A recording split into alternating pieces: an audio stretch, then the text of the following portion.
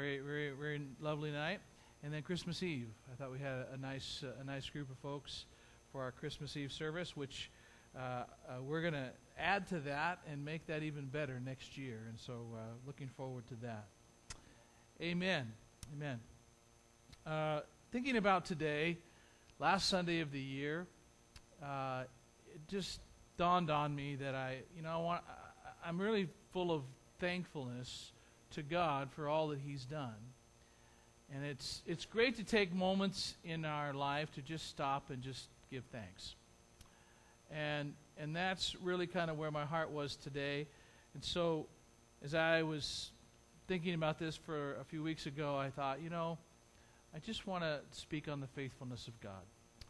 And so if you would, turn to a very famous passage in Lamentations. Might be not a famous book. You might have a hard time finding. It's on page 698 in my Bible.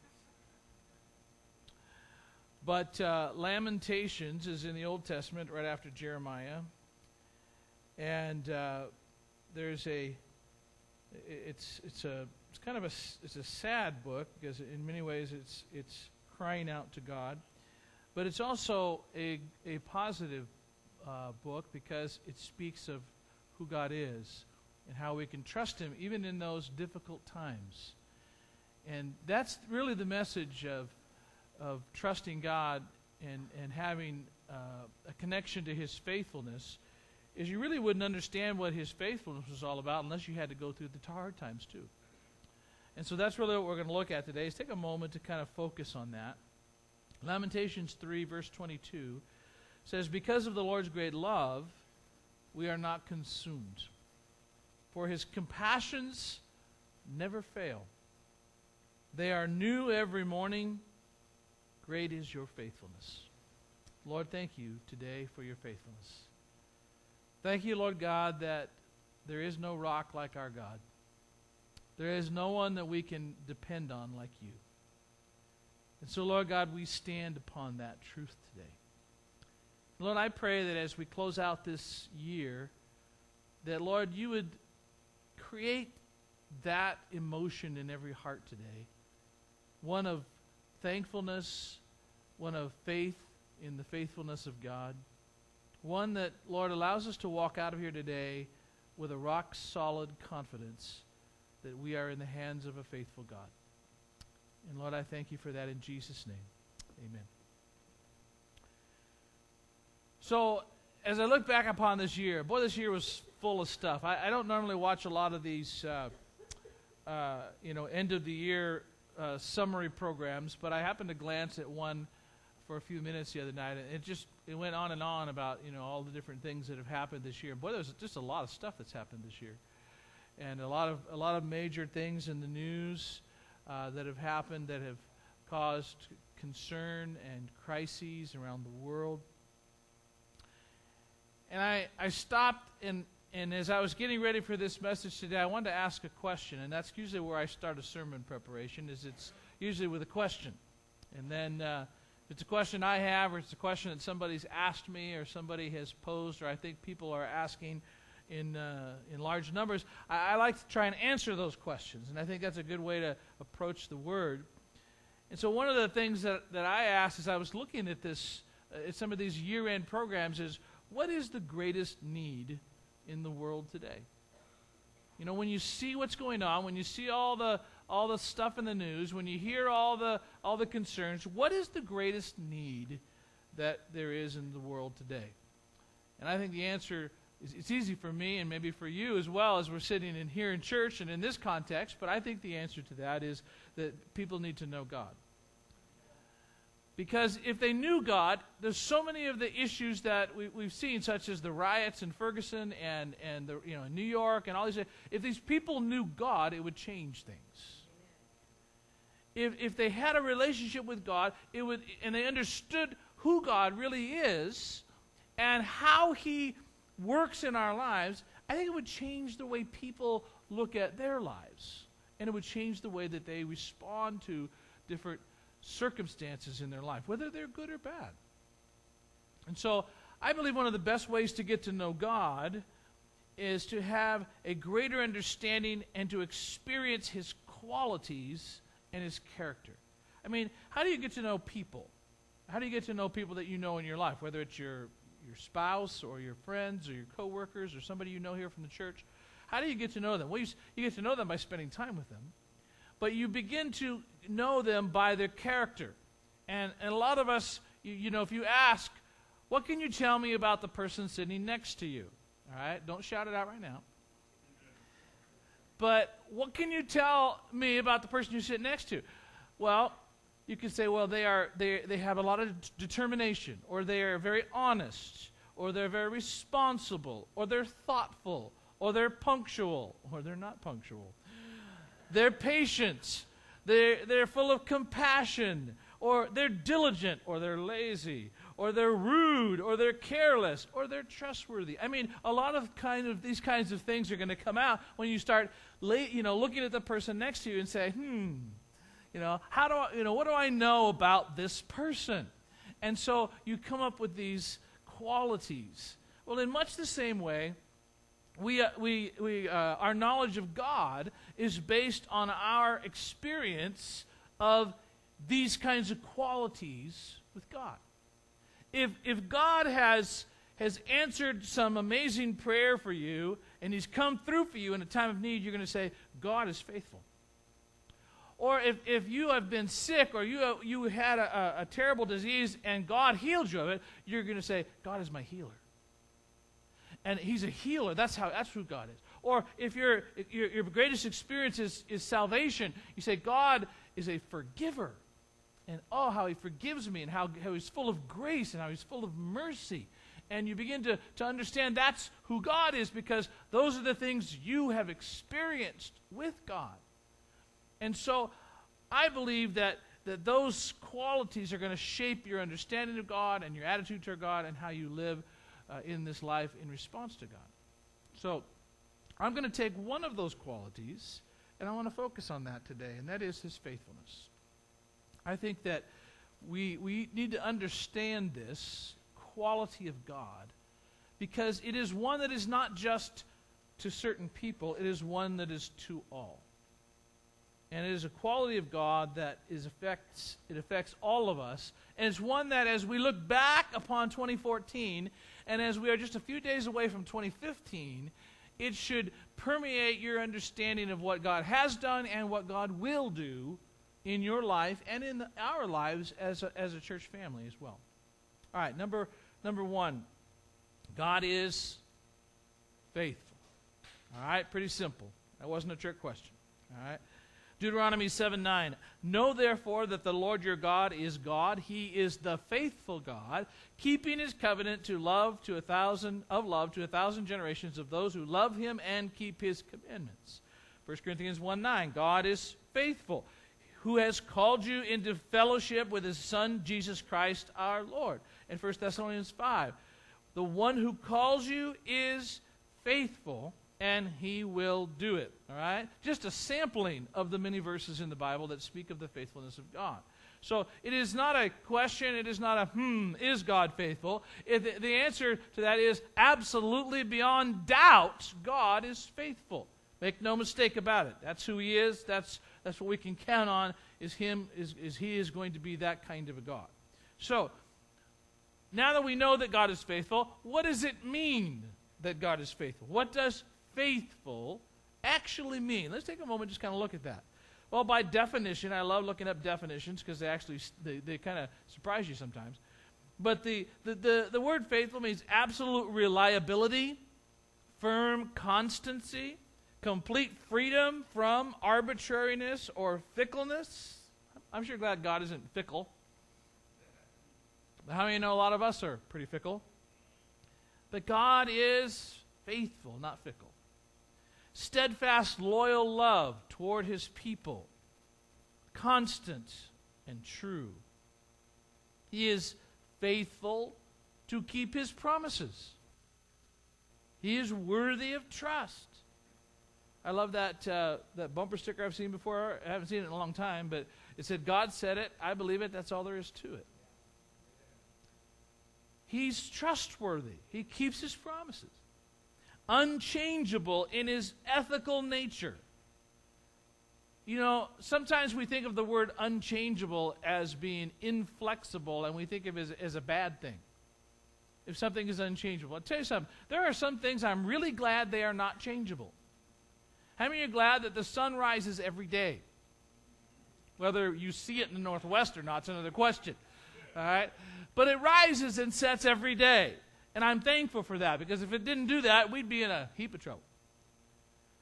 There are things that you are glad that are unchangeable, that they stay the same. Well, God's the same way. God never changes. And that's a good thing, because that means you know that if God was faithful yesterday, He's faithful today, and guess what? Tomorrow, He will be faithful as well. And so we can't look at 2014 and say, whew, boy, I'm sure glad God was faithful in 2014, but man, I'm really worried about 2015. No, you can count on it. God doesn't change. And that's an amazing thing to understand. The big word for it is immutable, and that's He's unchangeable. It cannot be any different. God is always the same, yesterday, today, and forever. He's always the same. And that's a good thing. It's not a boring thing, it's a good thing. Because that means you can count on Him. Because He will be loving. He will be faithful. He will be kind. He will be merciful. He will be all these things, and you can count on it, that it wasn't just that He was in a good mood today and He'll be in a bad mood tomorrow. You know that God is always going to be that. So that's an amazing quality. I could preach a whole message just on that. Also, we know that in the Old Testament, the word faithful meant to prop or to stay or to support, such as one may safely lean upon. And so it is something that holds you up. It is something that props you. It is faithful. And so God is faithful means that God is a being upon whom we can absolutely rely or stay ourselves. We can trust Him. We could use more faithfulness in our own lives. Senator Mark Hatfield went on a tour with Mother Teresa once in Calcutta and saw the work that she was doing there. And you don't know what things are like in that part of the world unless you've actually been there, let me tell you. It's the people that I used to host mission teams that would come to Sri Lanka and to that part of the world, and let me tell you, the culture shock when they got off the plane, something to behold.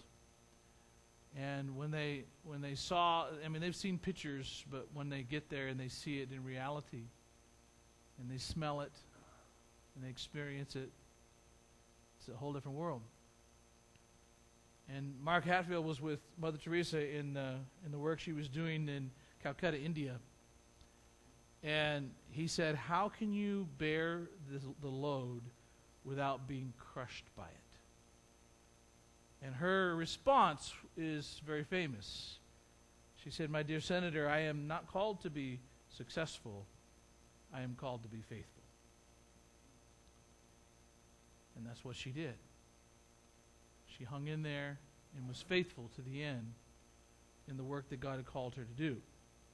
Bill Gothard once said that the definition of dependability is fulfilling what I agreed to do even though it requires unexpected sacrifices. You see, sometimes we're willing to do something as long as it doesn't hurt, as long as it doesn't put me out, as long as it doesn't take more time than I was expecting, as long as it doesn't cost me a little more than I was expecting. Then suddenly we change. No.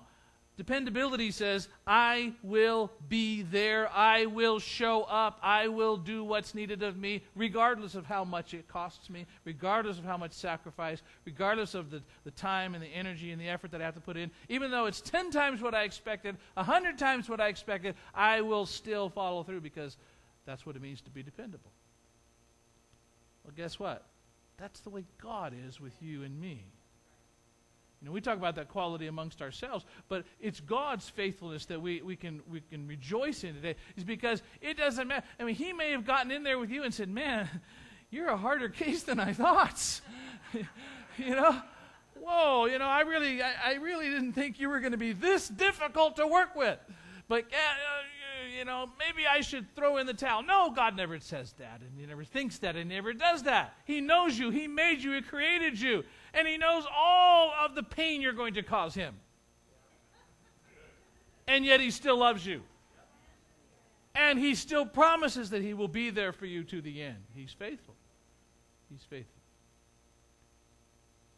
And of course, in the great words of Dr. Seuss, Brian's favorite author, in his classic work, Horton Hears a Who, he said, I meant what I said, and I said what I meant. An elephant's faithful, 100%. Can't get any clearer than that. And so, faithfulness is a quality to be admired. It's a quality of God that is one that we understand He is going to be there.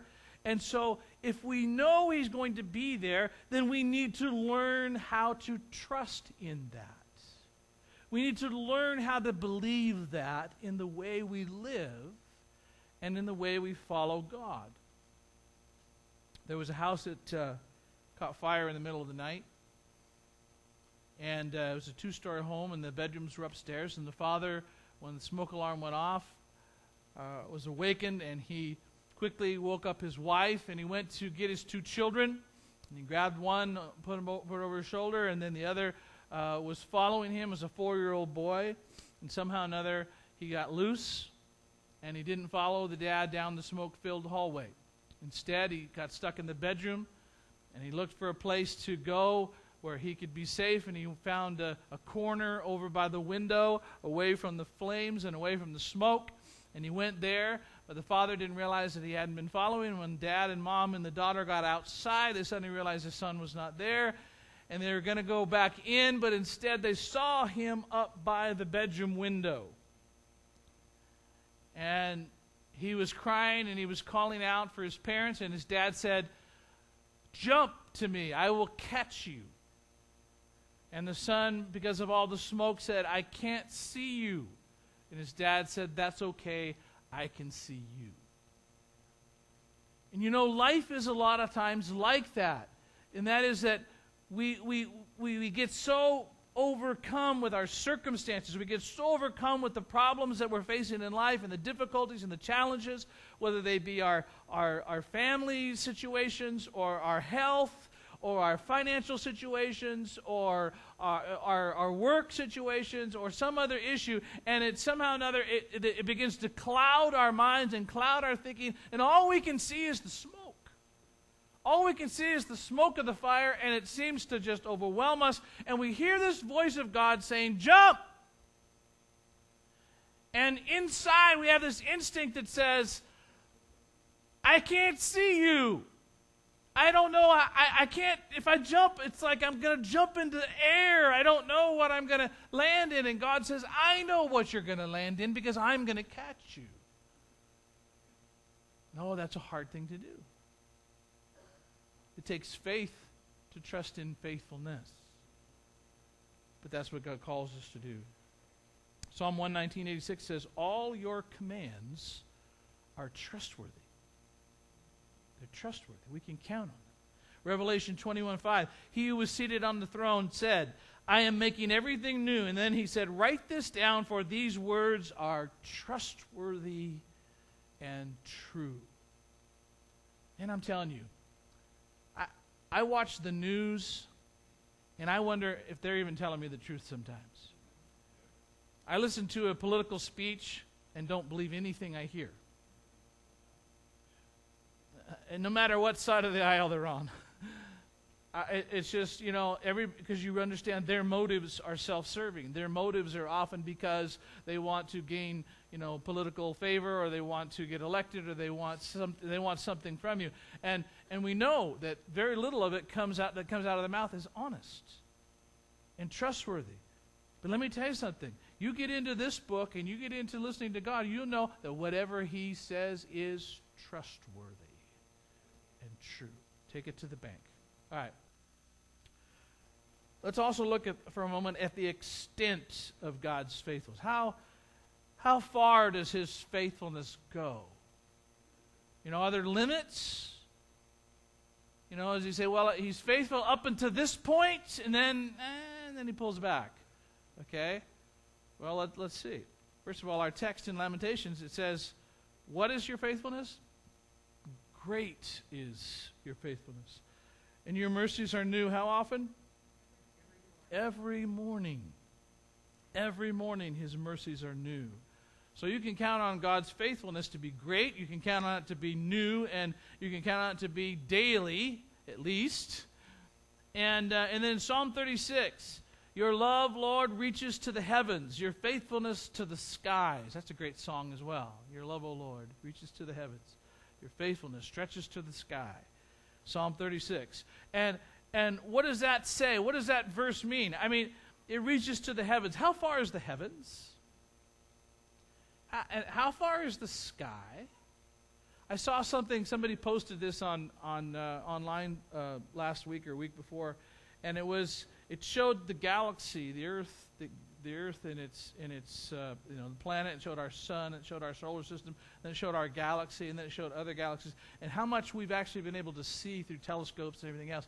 And it went out so far that it made our galaxy, which is like thousands of light years wide, that as huge as the Milky Way galaxy is, it showed our galaxy as this little pinprick, and then just way out there. And so it keeps on going. So nobody's actually found the end. It just keeps going. And so when he says that your love reaches to the heavens and your faithfulness to the skies, how far does it go then? There is no limit. Yeah. It just goes infinity times infinity. It's just gone forever. There is no limit. So you can know that's how much God is faithful to you. You say, well, you don't know me, Pat. Oh, yeah, I do. Because you know why? Because I know people. And I know me. And I know human nature. And so, yeah, and it doesn't matter if I know you or not, God knows you. And he has no limit to what he will do in your life. Psalm 33, for the word of the Lord is right and true. He is faithful in all that he does. So not just in certain things, not just in spiritual things, not just in church things, not just in family things, not just in financial things or physical issues or whatever it might be in your life. It's all things. God is faithfulness. So his faithfulness includes everything and everyone who belongs to him. Have you ever been around somebody, or maybe you even said this yourself. You don't have to raise a hand and admit it, but I'll just maybe see here. Maybe you have had something go wrong in your life. Okay? Anybody ever have anything wrong go in your life? Okay? Just want to see how many are awake. All right. If something goes wrong in your life, and have you ever said, yep, it figures. Kind of the Murphy's Law thing. Yeah, it always goes wrong for me. It figures. I've been having too many good things go lately. It was about time for something bad to happen to me. And so when things go wrong, it's like, yep, it figures. And you know what? That's kind of a fatalistic attitude that just says that I'm expecting trouble. I'm expecting failure. I'm expecting these things in my life. Why not take God's faithfulness and his word for what it is, and instead, when something good happens to you, say, yep, it figures. It figures. God's faithful. What else should I expect? God's good, God's kind, God's loving. Why shouldn't I expect good stuff to happen to me? Isn't that what he's telling us here? He's faithful. And so if he is, then our attitude ought to be the other way around. It ought to be, yep, it figures. When somebody says, man, you sure are blessed, and go, yeah, I am. You have 14 grandchildren. Yep, I do. Christmas is expensive. Birthdays are expensive. But God's going to provide. Because he's faithful. And when we begin to train our understanding to understand who God is and how He works in our life, we'll start expecting His faithfulness. And we'll start living in a way that will walk in that faithfulness. A lot of it's, a lot of our life is right here between these two pieces. Okay? Because that's where the enemy works. There's a number of books that have been written by Christian authors called The Battle of the Mind. Because that's where the devil works in your mind. And so understand that God is faithful. And He never changes in that. So how does He demonstrate that in our lives then? Well, I'll give you just a few. The Bible speaks of this a lot, and here's a few of them. Number 1, or A, 4A, is by keeping His promises and His covenants. And a covenant is simply a formal word for promises. Hebrews 10:23 says, "Let us hold unswervingly to the hope we profess, for He who promised is faithful." He's the one who promised. A promise depends on who keeps it. If I tell you, I am going to give you $100,000, how many believes a word of it? Okay? See, that's how much blind trust I've gained from you. Yes. Okay.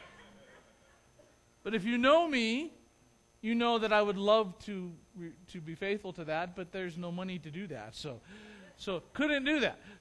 But what if you happen to be fortunate enough to have lunch with Bill Gates or Warren Buffett, and they were to hear your story and say, "I'm going to give you $100,000," what would you say then? You would say, "Thank you, yes." Because the person who promised it to you has the ability to deliver, right? If I promise it to you, you know that I'm going to be showing up with Monopoly money. Okay? But if somebody who has the cash and it's like a drop in the bucket, then they're going to give it to you and you're going to be like, "Oh, yeah," and they promise it to you going, "Yes, it's coming." Well, guess what? If God promises it, then guess what? He's bigger and greater and richer than all these other guys. So trust Him. Trust Him. Trust Him to pay for a new microphone. Yes. All right. 1 Kings. Then Solomon stood before the altar of the Lord in front of the whole assembly of Israel, spread out his hands toward heaven, and said, "Lord, the God of Israel, there is no God like you in heaven above or on earth below. You who keep your covenant of love with your servants, who continue wholeheartedly in your way, you have kept your promise to your servant David, my father. With your mouth you have promised, and with your hand you have fulfilled it, as it is today." And then later in verse 56 he said, "Praise be to the Lord who has given rest to His people Israel, just as He promised. Not one word has failed of all the good promises He gave through His servant Moses." Man, that's a verse you ought to just write on your forehead. Because that is so deep and so powerful. There's so much right there. Not one word has failed of all the promises that He has made. You can count on the fact that that's how God is, that's who God is, and not one word is going to fail for you as well. Psalm 119, "Your faithfulness continues through all generations." Now, faithfulness is something that we expect from God, but not always from each other, unfortunately. I saw something a few years ago, actually. I can't remember where this was. But there was a sign, though, in a shop. I don't know if it was a jewelry shop or a pawn shop, that said, "We rent wedding rings." Just let that one sink in for a bit, you know. What does that say? I don't know if they do 24-year rentals, but, I was like, "We rent wedding rings." What is that? It's like, okay, you don't expect it, marrying Kim Kardashian or something,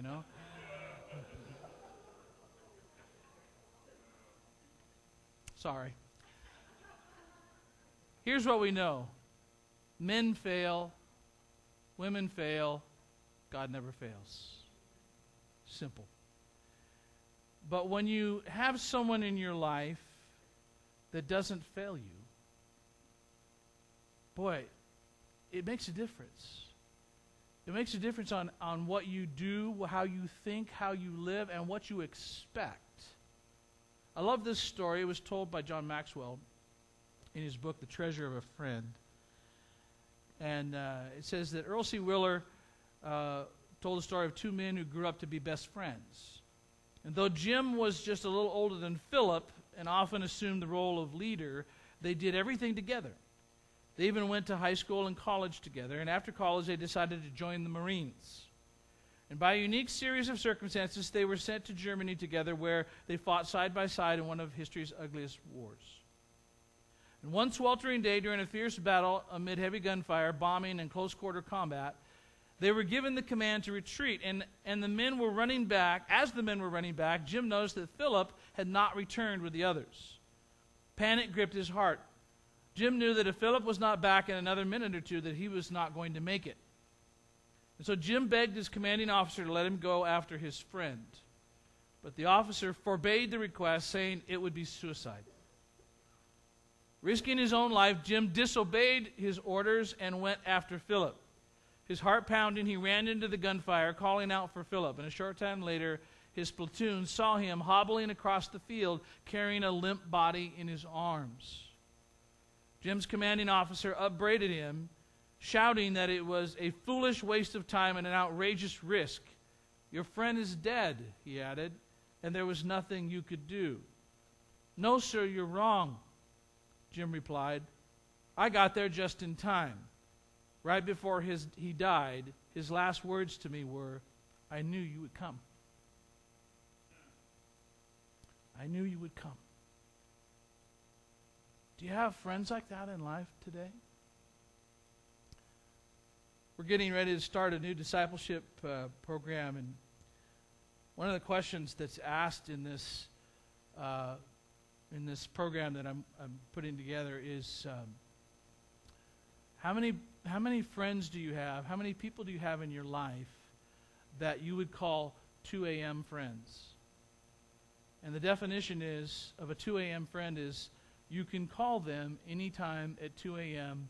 and they'll be quick to answer and come right over. Do you have any 2 a.m. friends? And Jim and Philip were 2 a.m. friends. They were battlefield friends. They were lifelong friends. That there was nothing that they wouldn't do for one another.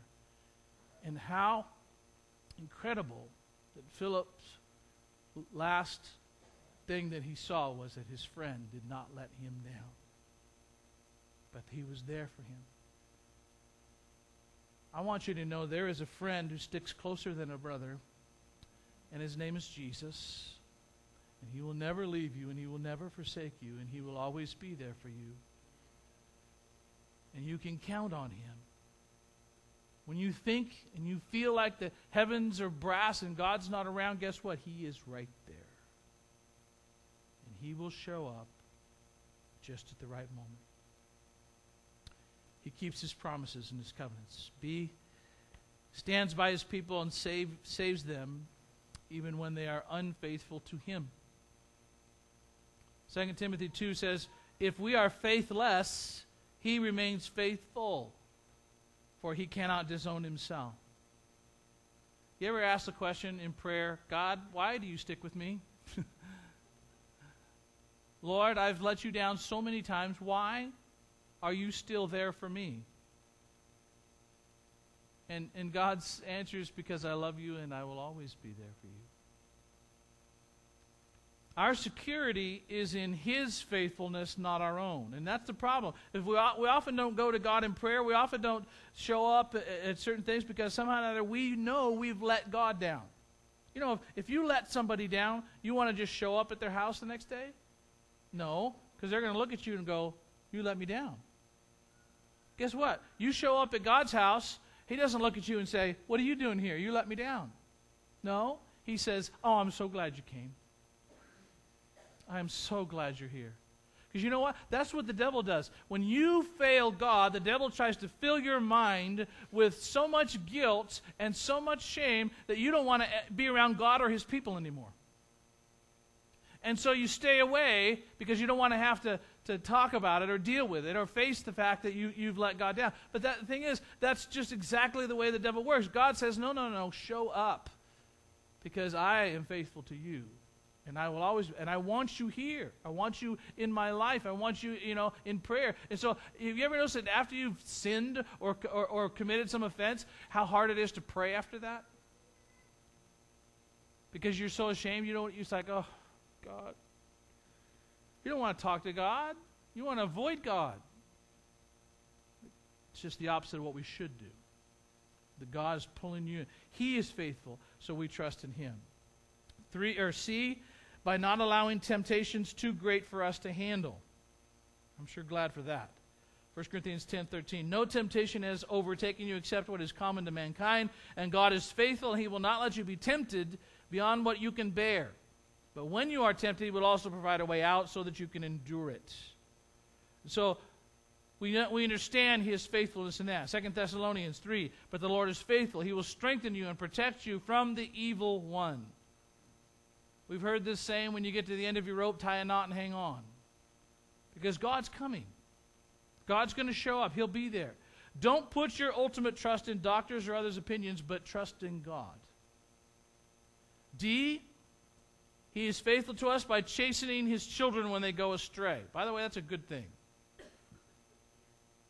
Children, if you grew up in a home where your parents disciplined you and chastened you, be thankful. Psalm 119, I know, Lord, that your laws are righteous, that in faithfulness you have afflicted me. Wow. Thank you, Lord, for afflicting me, is what that's saying. Because it kept me on the straight and narrow. It kept me in the direction I needed to go. It changed the direction. I was heading headlong into a life of hell, and God, you turned me around, and so put me right back where I needed to be. And sometimes we need to hit bottom. Sometimes we need a wake-up call. Sometimes we need a slap in the face, a kick in the hiney. And that's sometimes what God does or allows to happen in our lives. Hebrews 12:6, because the Lord disciplines the one he loves, and he chastens everyone he accepts as his son. So if he's not disciplining you, that's a bad thing. He chastens those who are his sons. Our children need faithful discipline to keep them from harm and shape their lives. So do we. Be thankful that he is faithful in this area as well. E, he is faithful by forgiving us when we confess our sins. 1 John 1:9, if we confess our sins, he is what? Faithful and just and will forgive us our sins and purify us, cleanse us from all unrighteousness. All right? Memorize that verse for good. To doubt that your sin is forgiven is to question his righteousness and faithfulness. It is not humility to say, oh, God could never forgive me. Oh, my sin is too great. My sin is too deep, and God forgave you. That's because your life wasn't as bad as mine. Sorry, but that's not humility. That's presumption, and it's a lack of faith. It's a lack of faith in a God who said that he will cleanse you from all unrighteousness. And then finally, letter F, he is faithful by answering the prayers of his children. Psalm 143 says, Lord, hear my prayer. Listen to my cry for mercy. In your faithfulness and righteousness, come to my relief. And he does. True story of a missionary to the cannibals in the South Sea Islands. And his name is Roy Angel. And he wrote a book called Iron Shoes. And in there he says this, I had set up a camp in a dangerous tribe of cannibals, and day after day I pled with the old chief to let me preach to his people. And I would speak his language, and I told him the story of Jesus with all the fervor of my heart. He listened attentively, but was not convinced. I had not paid much attention to his son, who sat just beside him, until one day the son came to my tent with questions that were penetrating, and so penetrating that they startled me. The weeks wore on, and I was a virtual prisoner. And then one day toward the sunset, the tom-toms began to beat, and the tribe began to gather, and a huge fire was built. 2 rough young giants led me to the center of the ring and tied me to the stake. The old chief held his powwow, and a death sentence was passed on me. Wild dancing and carousing followed way into the night. And finally it was stilled by the old chief's standing and holding out both hands. And he made a speech to me and added at its end this question: "Where is your God? If he is able to deliver you, I will believe in him." My answer was drowned out by the wild yells and delight of the dance as the dance resumed. And then suddenly the old chief's son, a tall young giant who carried a long sword that had been taken from a pirate boat, walked into the middle of the circle and stood with his back to me. And he whipped out his long sword out of its scabbard, and a hush fell over the orgy. In a clear, unfaltering voice he said, "The missionary's God is busy tonight, and so he sent me to deliver him. There will be no feast tonight. The missionary lives. If any of you objects, I am waiting." And a long silence followed, broken only by quiet whispers among the braves. The old chief stepped forward into the circle. The young giant pointed the long sword at the ground in front of his father, and his voice was quiet, but it was lethal. "You may come 2 more steps no further." The old chief stopped and stood and looked at his son, and there was an admiration all over his face. He lifted both of his hands and he turned back to face the tribe, and he said, "Tonight, I advocate as chief in favor of my son. From now on, he is your chief. Obey his commands." And he turned and faced his son and said, "May I have permission to cut the ropes that bind the prisoner?" He closes the story. "I know whom I have believed, and I am persuaded that he is able to keep that which I have committed unto him against that day." Trusting in the faithfulness of God. You know, if he would have even died on that stake, he would have died trusting in the faithfulness of God. Because he would have known that that would have been the cause to bring that tribe to Christ. Sometimes heaven seems like it's brass.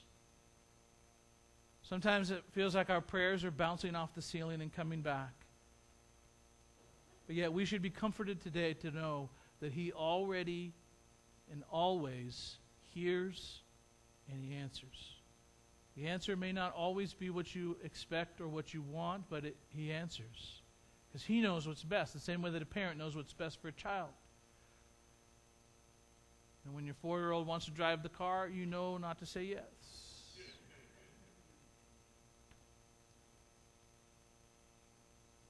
He is faithful to do some important things in our lives.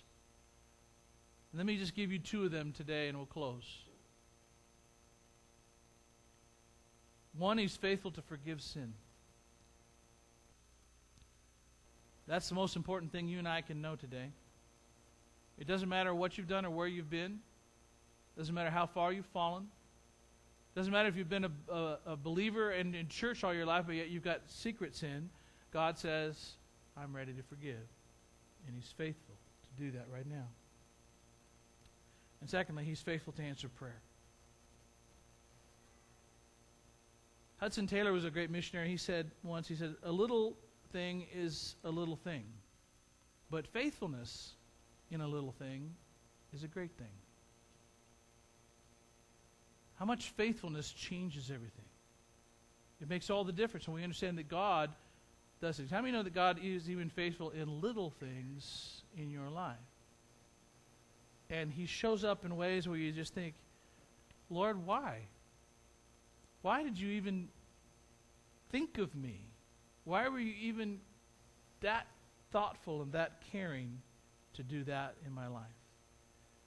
I'm going to ask Pastor Brian and worship to come back. I want to sing that hymn that we sang earlier, "Great is Thy Faithfulness." Great old hymn of the church. And I'd like to give you a little history behind it. The hymn, "Great Faithfulness," was written by Thomas Chisholm. And Thomas Chisholm was born in a Lincoln-like log cabin in Kentucky. And as a young adult, he was converted by the evangelist H.C. Morrison. Chisholm's his health was unstable. And he alternated between bouts of illness and gainful employment in which he did everything from journalism to insurance to evangelistic work. Through all the ups and downs, he discovered new blessings from God every morning. Lamentations 3 became precious to him. And he wrote this hymn after 30 years of serving Christ. It was relatively unknown until it was popularized around the world by George Beverly Shea and the choirs at Billy Graham Crusades. At Billy Graham's 1954 Haringey Crusade, Wilbur Conkle first heard, "Great is thy faithfulness," and a flood of memories coursed through his mind. And he recalled the dark nights of World War II when London was nearly bombed to oblivion. Each night as the enemy planes came over, Conkle wrote, we cast our care upon him. And he said, I quoted this scripture to myself, and I used it in my prayers. Those were dark days, and at times they seemed hopeless. And it was in those darkest hours that God proved his faithfulness to me. We were so near death, and yet it is the Lord's mercies that we are not consumed. And it is because his compassions fail not. They are new every morning. Would you stand and let's take a moment as we close this service to acknowledge the faithfulness of the Lord. Great is thy faithfulness, O God, my Father. There is no shadow of turning with thee. Thou changest not, thy compassions, they fail not. As thou hast been, thou forever will be. Oh, great is thy faithfulness. Great is thy faithfulness. Morning by morning, new mercies I see. And all I have needed, thy hand hath provided. Great is thy faithfulness, Lord, unto me. Summer and winter and springtime and harvest, sun, moon, and stars in their courses above, join with all nature in manifold witness to thy great faithfulness, mercy, and love. Oh, great is thy faithfulness. Great is thy faithfulness. Morning by morning, new mercies I see. And all I have needed, thy hand hath provided. Great is thy faithfulness, Lord, unto me. Oh, great is thy faithfulness. Great is thy faithfulness. Morning by morning, new mercies I see. And all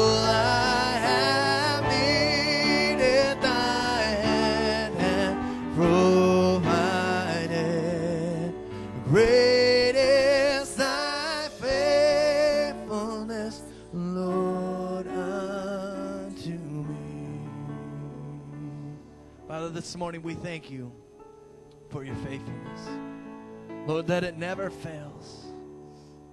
And Lord, we can always run to you knowing you're right there. Thank you, and Lord, bless us as we go in Jesus' name. And a whole church said, amen. Have a great Sunday.